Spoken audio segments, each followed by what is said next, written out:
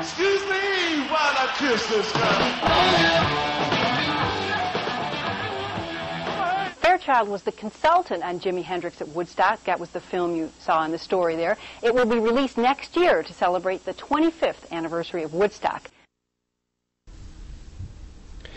Yeah, this is a shot of my credit for work on the film release of Jimi Hendrix at Woodstock. I did a lot of work on that film. I got a consulting credit.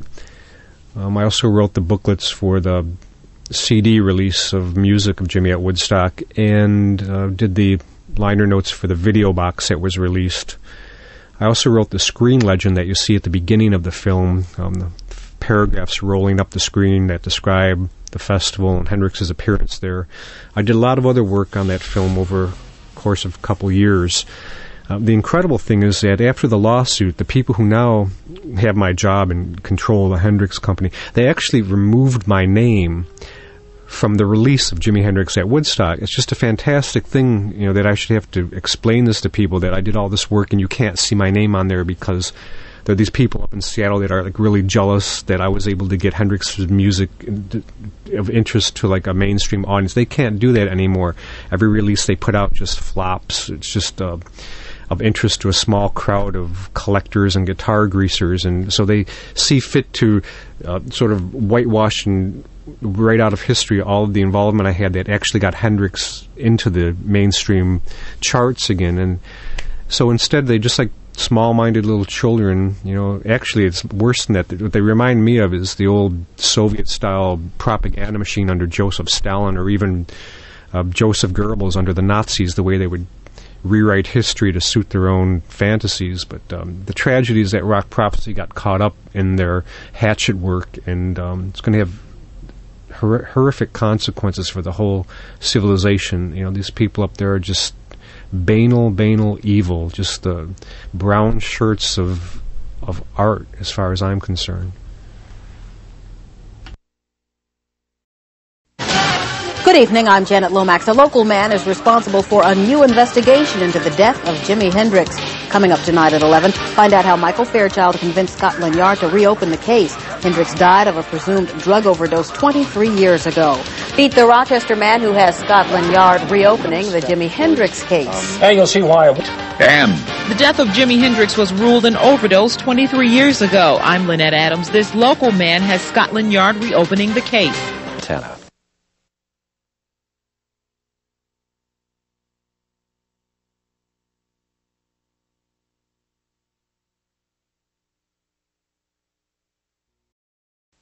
He's employed by Hendrix's estate to do things like write the 24-page booklets that accompany MCA's new Hendrix box set.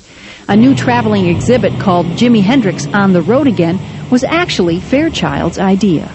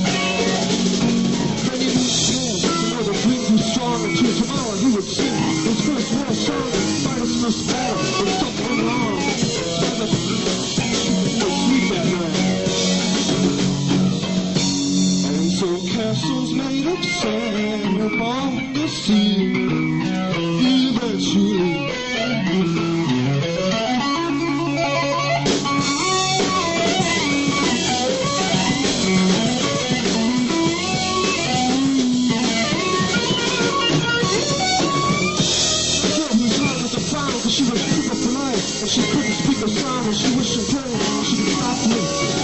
So she decided to die. She drew a wheelchair to the edge of the shore. Doing like she said, "You won't hurt me no more." On a sight she never seen her drop from the train. With the golden shit passing my way. The bird didn't have to stop. It just kept on going. And so castles made of sand slips into the sea.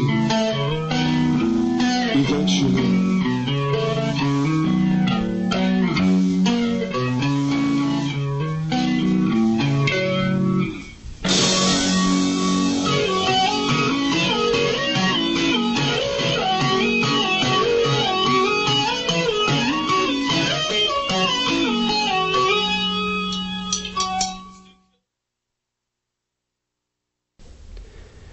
Yeah, several years ago I was unemployed and running out of money pretty quick, and a friend of mine at that time, he introduced me to a guy who was from one of this area's wealthy families.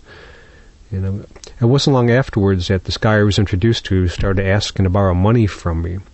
He was promising to pay me back in a few days, and he just kept asking, seemed to be in need or something. So, finally I gave him what money I had left, and then I didn't hear from him, So I went to the person who introduced us, and I asked where this guy was. And my friend took me over to the Aloha Motel on Monroe Avenue, where this guy was hosting an ongoing cocaine party. It's been going on for days.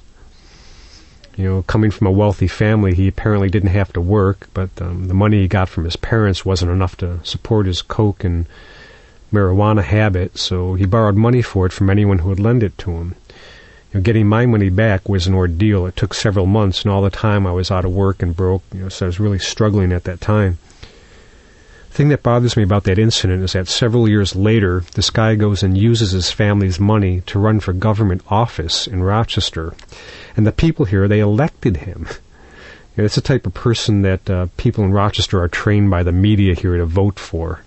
Someone who apparently never has to work a day in their life, He had a serious drug addiction when I knew him, and type of guy who goes and rips me off for money for months, when I'm broke and out of work, The other thing is that recently the local media here, they keep hyping this guy and touting him as the candidate for the elected representative of this whole area.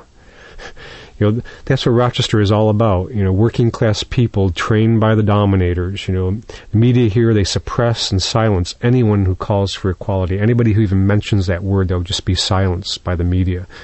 This place really needs to be boycotted. I mean, seriously, boycott Rochester. It's like the Hendrix Exhibition. Here's a project that I originated at the Hendrix Company. It was my idea that I developed there for several years. It's a project that I designed to present Jimi's prophecy. I envision that as a way to explain it, and present that. And then Paul Allen and his money from Microsoft goes and destroys my chance to run the Hendrix Company. And then the people who now run that company, they go and send the exhibition here to Rochester where I live. And the media comes out and they cover the Hendrix Exhibition. But they conceal all information and all news about my involvement with this project. Like you'd expect, a local interest story, somebody locally, it was their project, I organized it, developed it, and you'd think that the media would cover that, but no, it's like Rockprophecy. They won't mention a word about that. They just go and suppress, to conceal all news about that, for 4 years. They've done things like that in the past, and all of that's now the subject of another documentary that's being produced right now. But for me, it's just like a Twilight Zone situation. It's a very surreal experience for me because when I explain this to some people that this is happening, they don't make any awareness or any connection in their minds about how media is a way of controlling their thoughts. They just have some feeling like they should accept this and tolerate it because they can't do anything about it, and without realizing that it's media that's causing them to feel that way in the first place. All for the benefit of some dominator who controls media and trains everybody here to go and chase inequality.